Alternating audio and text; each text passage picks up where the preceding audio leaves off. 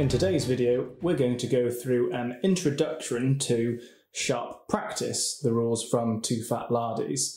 This will be a step-by-step, roughly speaking, introduction to the game, as well as a learning experience for myself, having not played these rules through in any great detail, although I have watched a number of videos and read a number of reports and reviews of the rules system. So any mistakes made during the course of this will be mine only, although I will try to rectify them as far as possible when I notice them. So to start off with, you can see I've got all the things here on the table that you'll need for a game of sharp practice. So the first things first is the rules, and here is the rulebook itself. I've also taken the opportunity to print off a quick reference sheet from the internet that someone had kindly put together. And then from Too Fat Lardies, I've also purchased some of the various ancillaries that you'll need. So it's a card or chip activated rule system. So the cards are in here or the chips are here. I'll choose later on. Various markers that you'll need to indicate the status of troops or leaders during the game. Deployment markers, a tape measure, although you could use a shorter ruler or paste stick of some kind marked off. And of course, some dice. Then, apart from which, I've set up the table in a fairly straightforward manner, just for learning purposes. So apart from the rulebook and the various accoutrements that you'll need to play the game, we'll of course need some miniatures as well. And you can see these in the background here, and you will have seen them on the channel before, being gradually built up over the previous weeks and months. So to play sharp practice, troops come in groups. These groups can be between 6 and 12 figures, and generally also need a leader. On each side here today, for both the Americans there and for the British over here, I've picked 5 groups and then already roughly worked out some leaders to go with each of those groups. So in terms of each of the groups having leaders, here there are 2 groups of regular Continental Line Infantry and regular, in this case, denoting the class and quality of troops, and you can get various different types of quality troops. But I won't go into huge detail at this stage about each of them.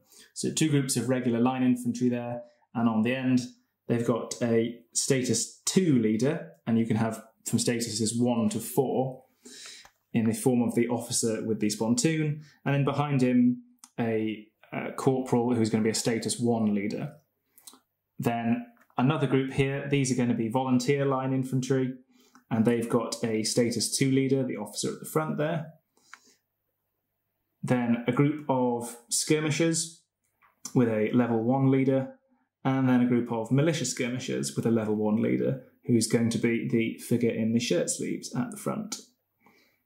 Then for the British, so at the front here, we've got 6 rifle-armed skirmishers, some Hessian Jaegers with a level 1 leader,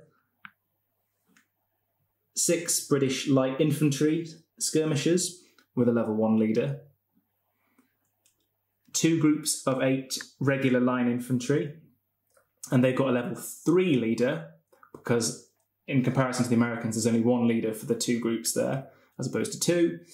And then at the back there, some Queen's Rangers skirmishers with a level 1 leader.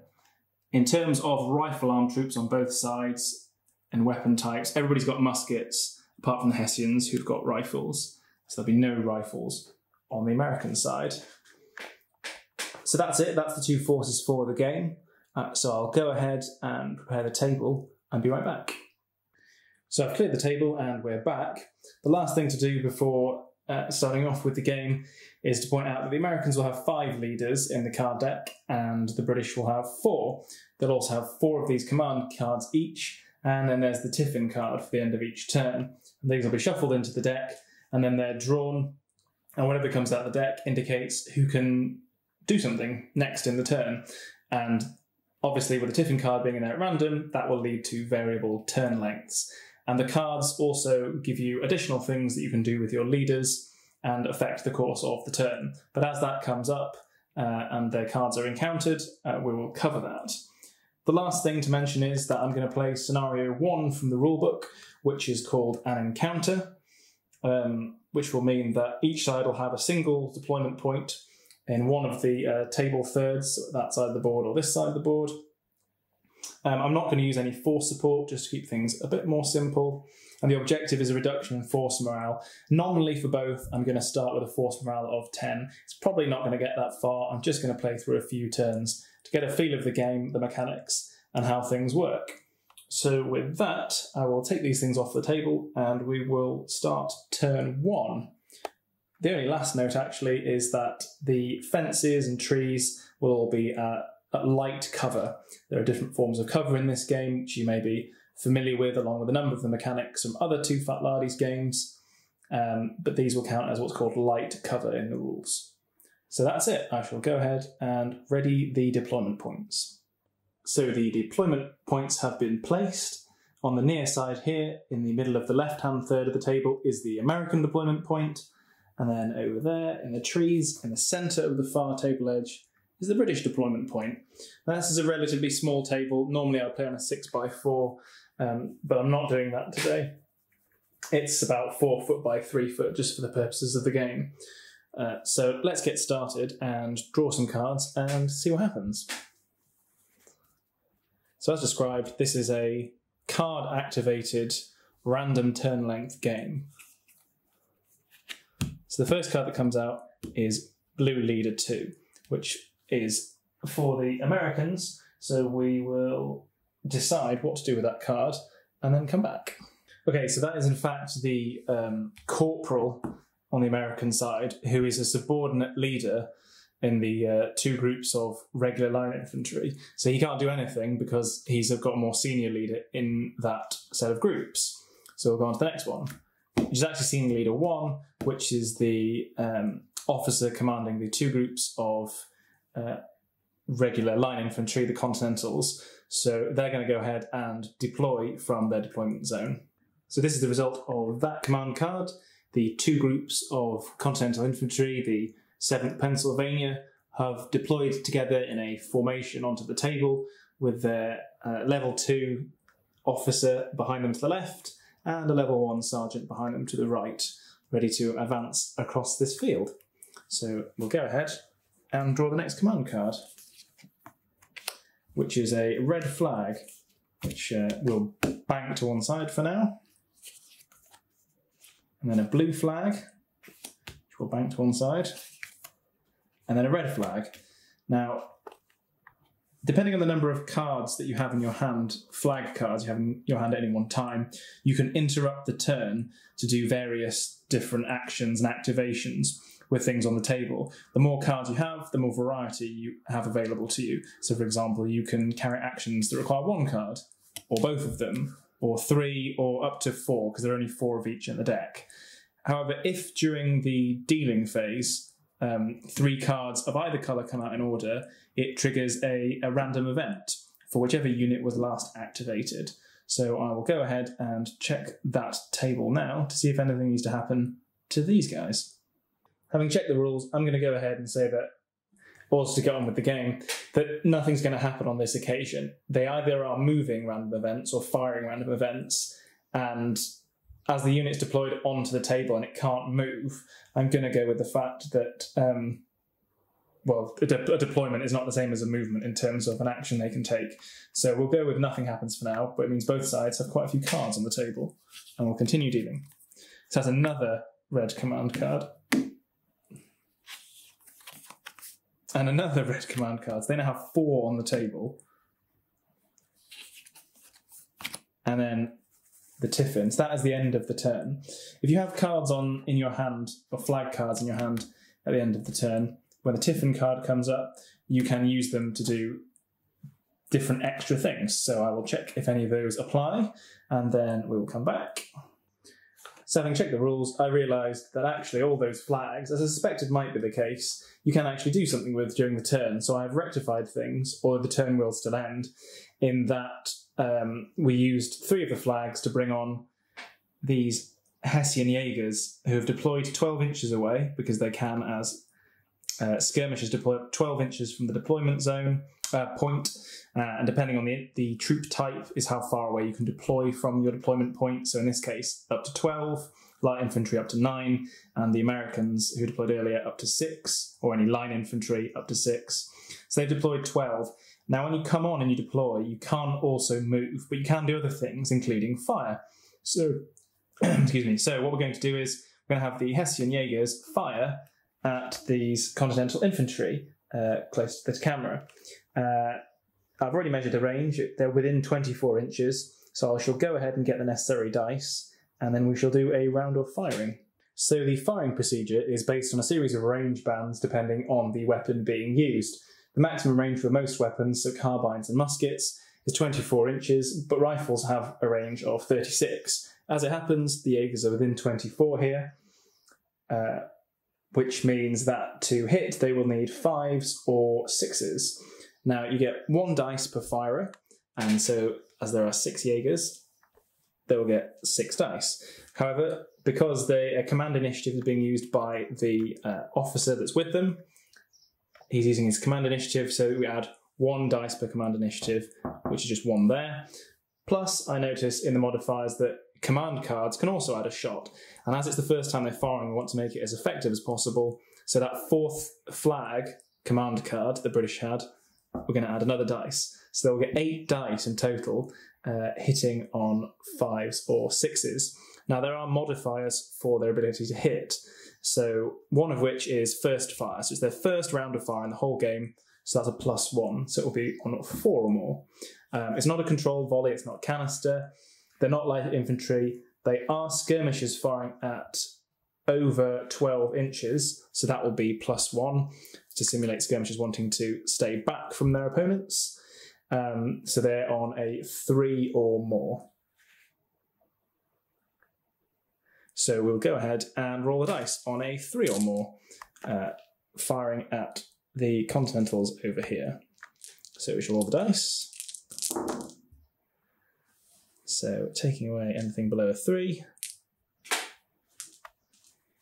The Hessians have scored 5 hits, and then you roll the dice again on a different chart for the effect of the hits. So in this case, the columns are in the open, light cover or heavy cover.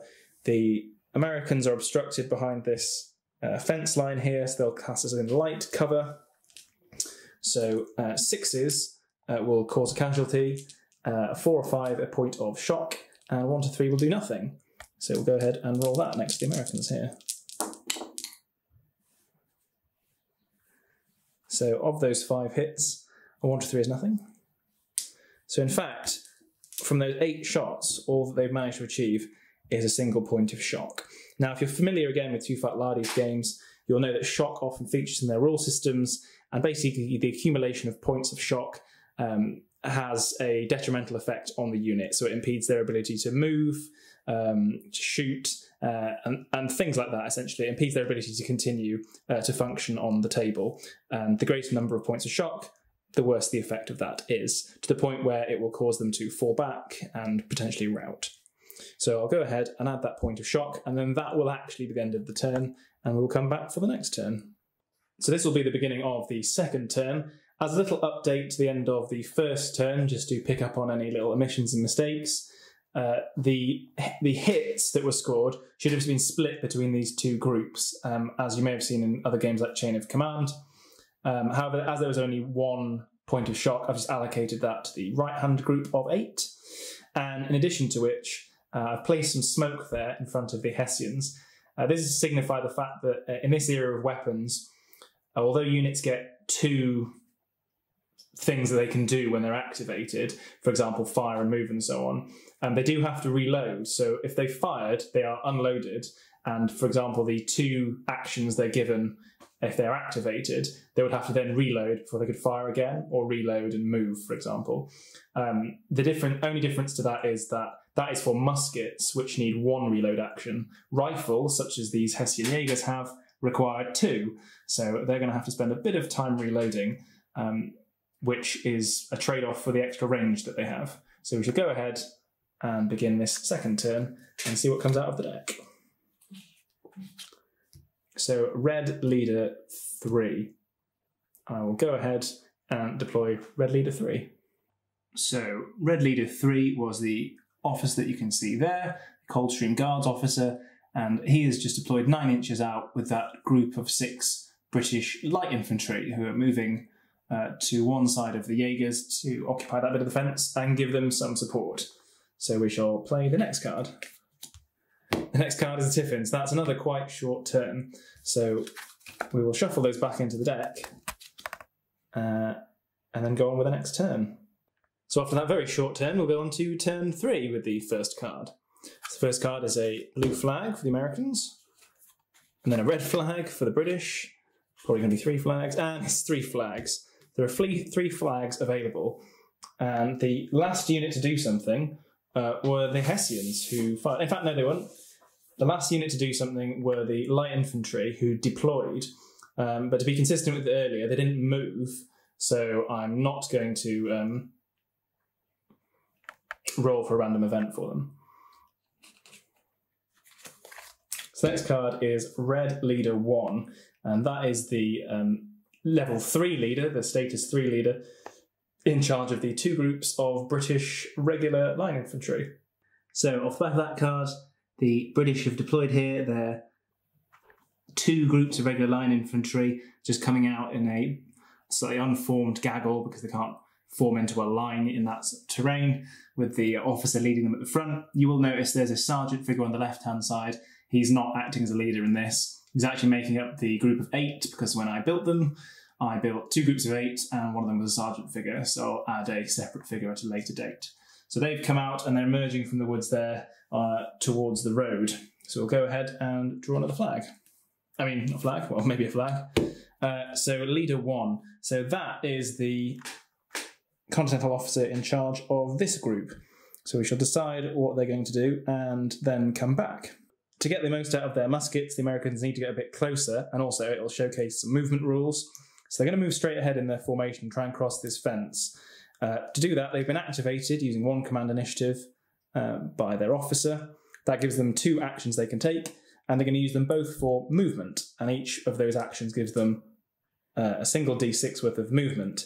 Now, to cross an obstacle like this, they'll discard the lowest dice of the 2, and any movement left, they'll either enable them to clear the obstacle or it won't. If they can't clear it, they stay on the near side. We'll have to try again in the next turn. So we shall roll.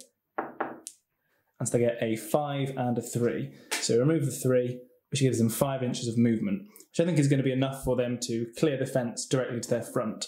Now, if they were less able troops, they would also take shock as they cross the fence as a form of disruption, if it was a minor obstacle. If it's a major obstacle, which I will classify these as because they're quite large fences, then that happens to a much greater degree depending on your troop quality, and would also break their formation. But because they are regular line infantry, it's not going to break their formation and they're not going to take any shock, but it is going to slow them down as they clamber over the fence. So I'll go ahead and do that. So seemingly undaunted by the rifle fire to their front, the Americans have come on and crossed the fence. Perhaps they can't see the large number of redcoats behind because of the smoke. And that is one of their level 2 leaders' 2 command initiatives that he has for being a level 2 leader. The command initiatives correspond to their level or status. And then with the other one, he's going to use it to do a non-activating action, which is to remove this point of shock from one of the 2 groups. And with that, we'll then go ahead and draw the next card, which is the Tiffin again. And so that would be the end of the turn. However, there are cards left. So I will decide what is possible with these cards, and then we shall return to see what happens. So, having consulted the rules, at the end of the turn, you can use individual flags, command cards, to activate a single group or formation that has not yet been activated. Well, the Americans cannot use their card because the only formation they've got on the table has moved. The British have got 2 cards here left. Now, the only thing they've done in their turn was bring on Leader 1, which is the big group, which means that the Hessians, the light infantry already present, have not yet done anything. So we're going to give them 1 card each. So the activation for the Hessians will give them 2 actions. It takes 2 actions to reload, so that will cause them to be reloaded, and I'll remove the smoke, which is indicating they're unloaded. And then the other one will be used for light infantry, and they will roll a couple of dice with their 2 movement actions to move up and line the fence next to the Hessians. So I shall go ahead and do that, and then we'll come back for the next turn. So here we are at the beginning of the next turn, and I carried out the actions that were available from the flags at the end of the last one, and we're going to go ahead with the next turn. We're going to go ahead a bit quicker through this, and it might be that if nothing inspiring happens the turn, I will play on until something of rules relevance that's worth explaining happens. But let's try another turn and see what happens. Brilliant. So Tiffin on card 1. That actually means that the chapter ends in game terms and has certain effects. So I'm going to have to check what that means and then come straight back. Okay, so when the chapter ends, because the Tiffin card comes out first, everybody would be reloaded, ammunition would be resupplied, troops would get water, things like that. Broken troops would be removed, buildings would collapse, leaders would recover, and deployment points would be captured. However, none of those things are possible. So essentially it just ends the turn on that first turn of the card. So what I'm going to do is put it back into the deck, and then we shall continue playing on. So the next card out is Red Leader 1, which is the big group of British at the back. So they're going to dice for movement. What I'll do is I'll continue from here and I'll get some cards out, and if something like firing takes place, we'll go through the firing action again because it's probably more interesting. So I'll be right back when there's something of note to report.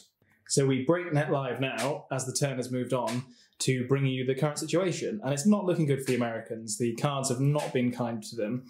The big British group of regular line infantry all moved 3 inches towards the road, which wasn't particularly interesting.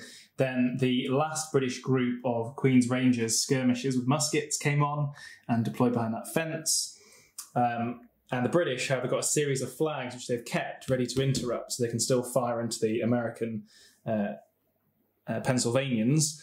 And now Leader 3 cards come out. So the first thing that's going to happen is that the British light infantry behind the fence over there are going to fire into the Continentals.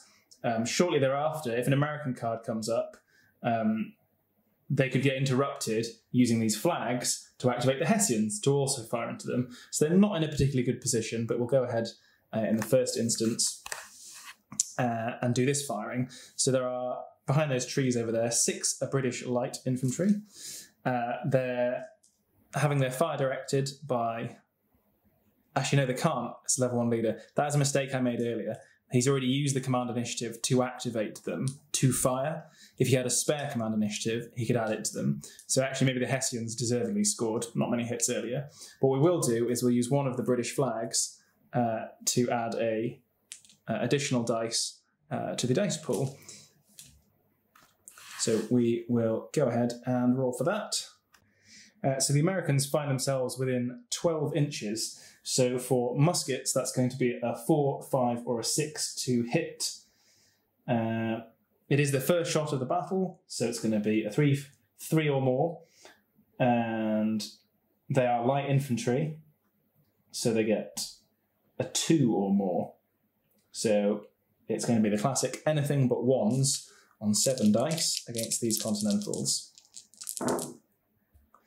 And that is a lot of 1s. 4 1s, terrible. But they do score 3 hits. Now, as the Americans are in the open, it's different this from last time because they've got no fence line, no light cover to protect them. So as they're in the open, a 1 or a 2 will be nothing, a 3 to 5 will be shock, and a 6 will be a casualty. So we'll split them up. So 1 on the right-hand group, 2 on the left-hand group, like that. And as the left-hand group's closer to them, I suppose, so it might take more hits. So the left-hand group takes a point of shock, and then the right-hand group also takes a point of shock. So we'll go ahead and mark those. Not too bad, actually, and then we will go on to the next card. So that's the shock marked, and then we will continue on to the next card. The only thing is, there's no smoke placed in front of them because when activated, they have 2 actions, and so the first one they've fired, and then with the second one they've reloaded, so there's no need to place smoke to indicate that they are still unloaded. So we shall draw the next card, which is a blue flag, which will go over there. Americans can't do anything with that. The British aren't going to interrupt yet. They want to see what the next card that comes out the deck is. And this one is Blue Leader 5, which is actually the Militia Skirmishers. So some much needed reinforcements for the Americans. So the Americans' Militia Skirmishers, who are classified as irregular skirmishers in this, are deployed here, behind the fence, just behind to the left of the advancing Continentals, and able to see across the field. Because they're regular skirmishers, they get a bonus for shooting over the range of 12 inches, but only if they're in cover, to reflect their different nature to other kinds of troops, and they're sort of having more comfort at harassing the enemy from cover. So they're going to fire from behind that fence at the light infantry over there. The British aren't going to interrupt because there's not a threat to a group that's already fired, because the Hessians haven't fired yet. So the militia will fire across the field there at the British light infantry. So here we are, the militia are going to fire. Now there are 6 militia, so they're going to have 6 dice. And the Americans are also going to burn a flag, because they feel like they might run out of flags before the Tiffin gets drawn, and they'll have used all the units on the table to add another dice. So now we have 7 dice. Now they're firing at long range for their muskets, which would need 6s. But it's their first fire, so that's +1, so 5s. And they are irregular skirmishers in cover greater than 12 inches from the enemy, so it'll be 4s. So we should go ahead and roll 7 dice, hitting on 4s against the light infantry over there.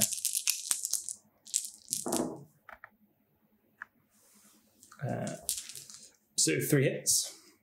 Now the light infantry are in a light cover, so 1 to 3 will have no effect.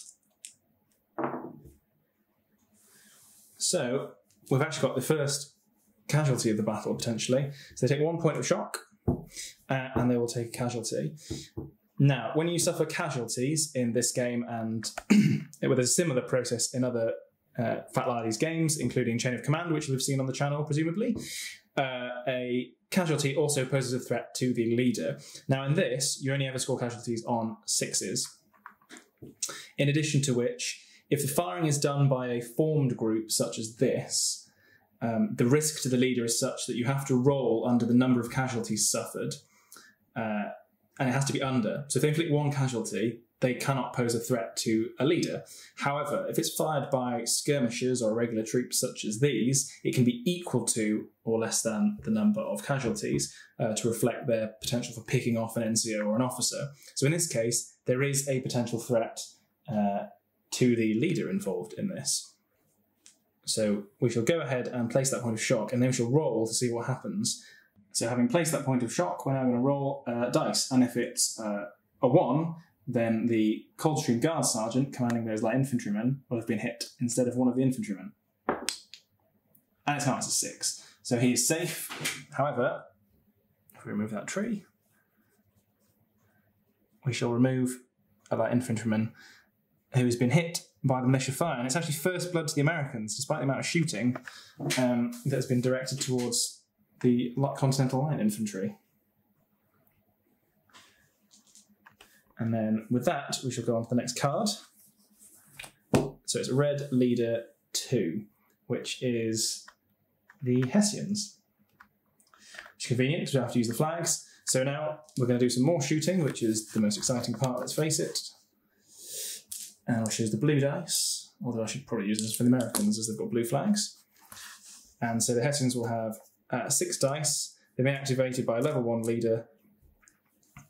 6 dice, and now that we've moved most of the things on the table, I think the British are going to sacrifice a command card for an extra shot, I think. So they'll burn a flag and add an extra dice. So they shall have 7 shots, and they're going to fire their rifles at the Continentals in front of them, who are at 12-inch range. So they're hitting on 4s, 5s, and 6s. It's no longer their first fire, but they are skirmishers.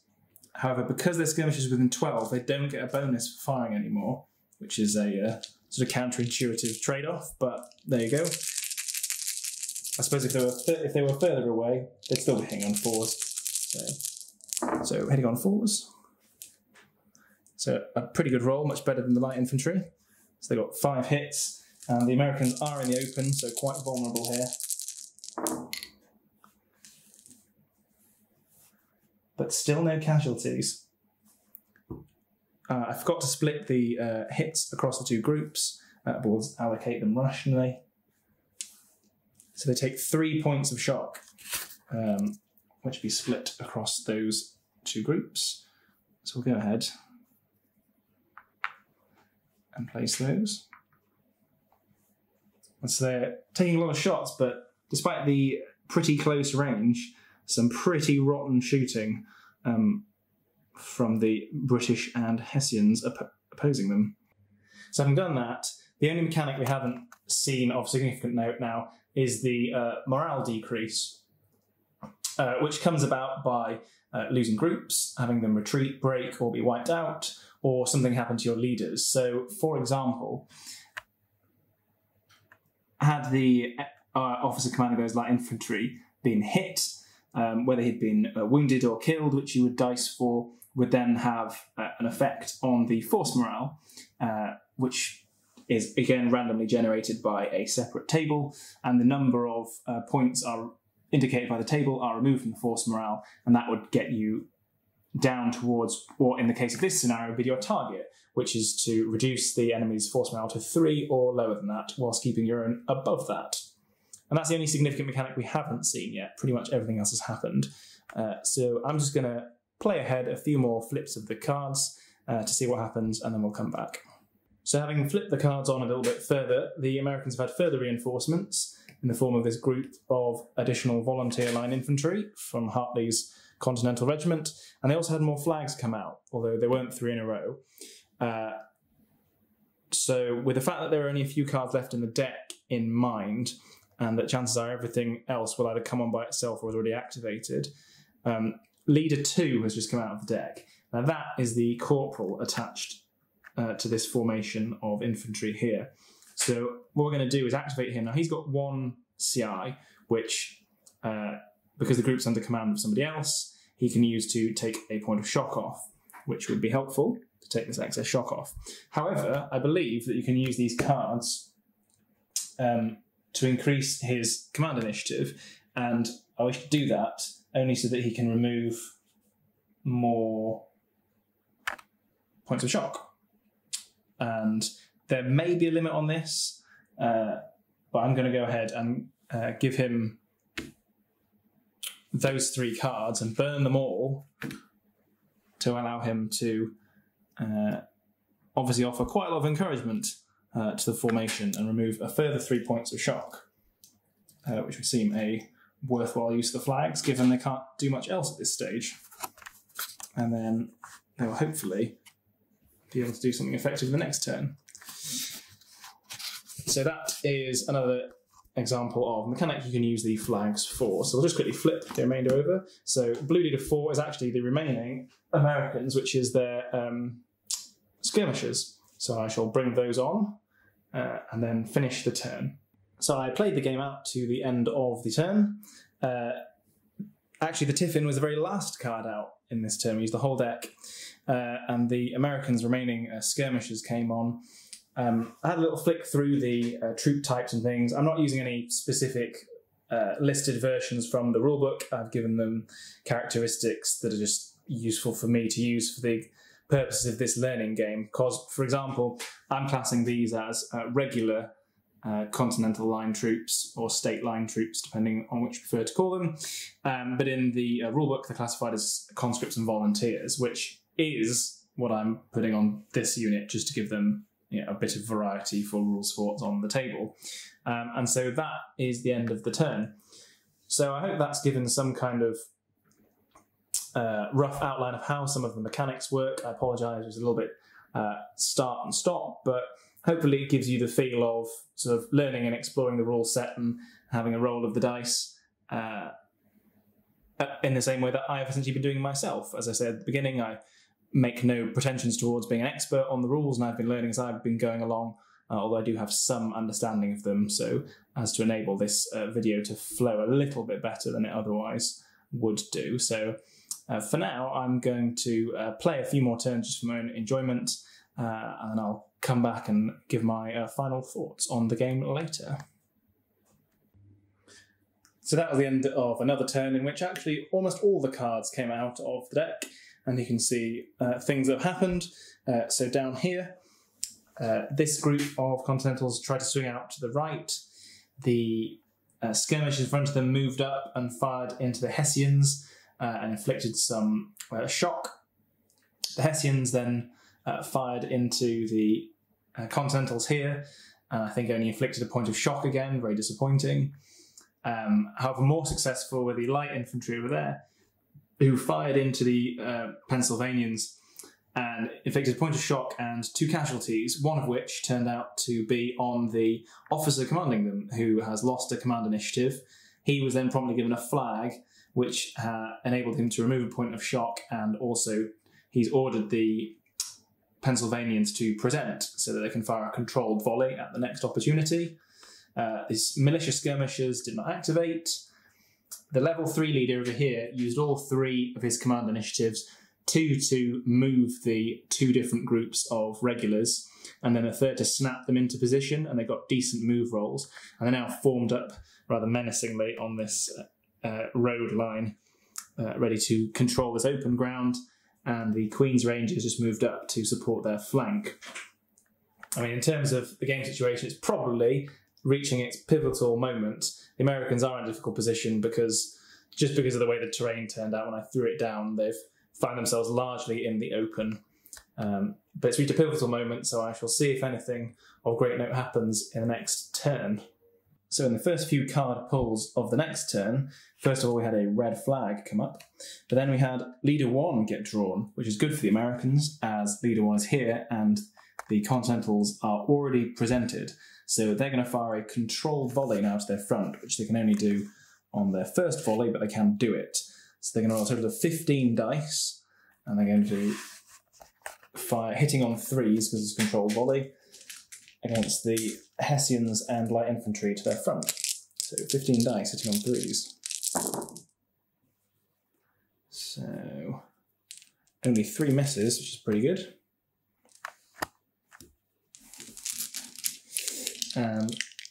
So it's going to be split before I forget. 5, 5, 6, so 6 on each.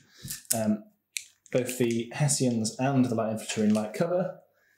So 6s will cause casualty, 4, 5 shock, 1 to 3 is nothing. So first of all on the Hessians. So that's 1 casualty and 4s and 5s are shock. So a very effective volley against the Hessians. And then against the light infantry. Similarly effective, it seems. So the Hessians suffered 4 points of shock to add to the 1 that they've already got, which is quite a lot.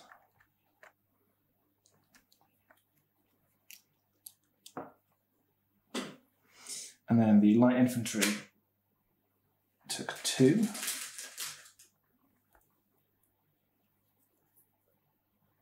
In addition, they've both taken a casualty, but they also both have leaders, so we will dice to see whether or not they suffer a casualty respectively. So the Hessians are fine, and the light infantry are also fine, 6s and 6s. So each just suffer a casualty. So we'll remove a light infantryman and remove a Jaeger from the fray. So the Jaegers now have 3, 4, 5 points of shock and 6 men, so they're not in particularly good shape, but a very effective volley from the Americans, who then with their second action will reload and be ready for the next round of firing. So that shows you how effective a controlled volley will be. However, unlike the British regulars, who can continue firing them, only the first volley fired by the Americans is controlled, and everything after will be uncontrolled, which is not unrealistic that the better training of the troops, the more likely it is you can keep them under control, but even better troops in reality would probably eventually dissolve into disorganised fire-by files. Anyway, we shall move on and see what else takes place with blue leader 4, and we're back if there's any more significant action. So in reading the rules, I've just picked up on an error or two that I've made in the course of this, which someone may well have commented on already, which is that light infantry and skirmishers count as being in one level of cover better than they actually are, and also light infantry ignore the first casualty result in any one round of firing. So to try and rectify that, the light infantry over here have had one of their casualties replaced and have halved their shock. And the Hessians here have still got the only casualty they've suffered, but I've taken off 2 points of shock, as that seemed relatively fair because the American volley was pretty effective. All that's happened apart from that is that the Hessians over here bickered away at long range at these guys and inflicted 3 points of shock, and these American skirmishers fell back, reloaded, fired, and managed to pick off one of the British regulars and inflict a point of shock. However, the British regulars, at the end of this turn on the Tiffin card, are being activated with a flag, and they're going to fire a controlled volley in the direction of these skirmishers and state troops. So we're going to go ahead with that and roll these 15 dice. They're within 12 inches of these guys, so that's a 4, 5, and a 6. It's their first fire, and it's controlled volley, so they'll be hitting on 2s. So pretty effective, hopefully.